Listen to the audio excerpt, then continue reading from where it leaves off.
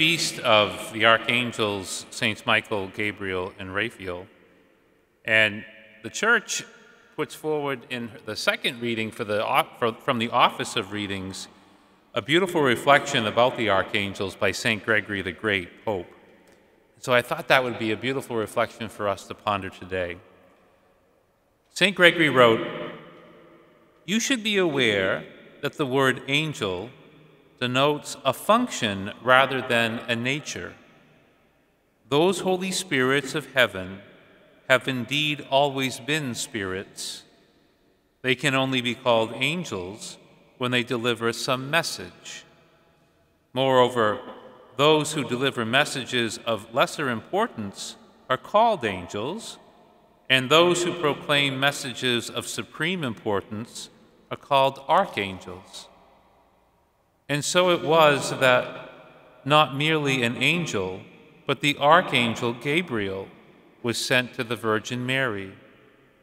It was only fitting that the highest angel should come to announce the greatest of all messages.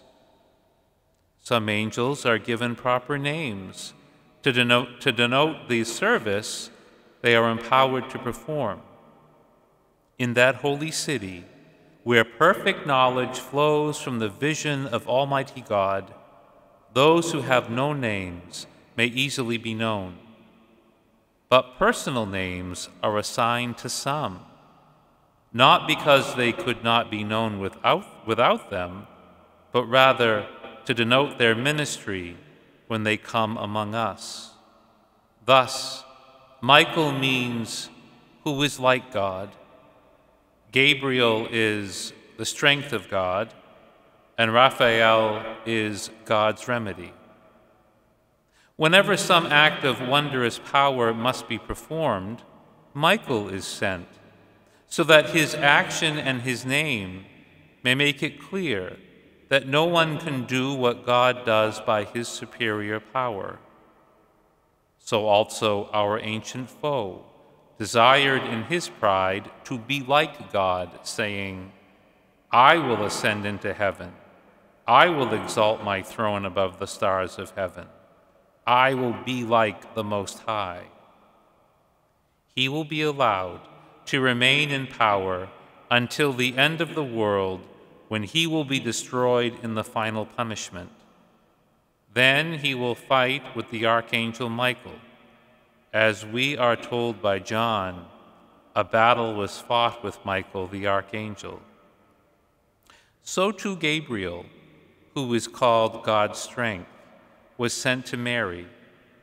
He came to announce the one who appeared as a humble man to quell the cosmic powers. Thus, God's strength announced the coming of the Lord of the heavenly powers, mighty in battle. Raphael means, as I have said, God's remedy.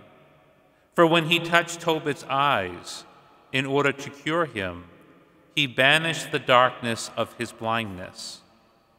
Thus, since he is to heal, he is rightly called God's remedy.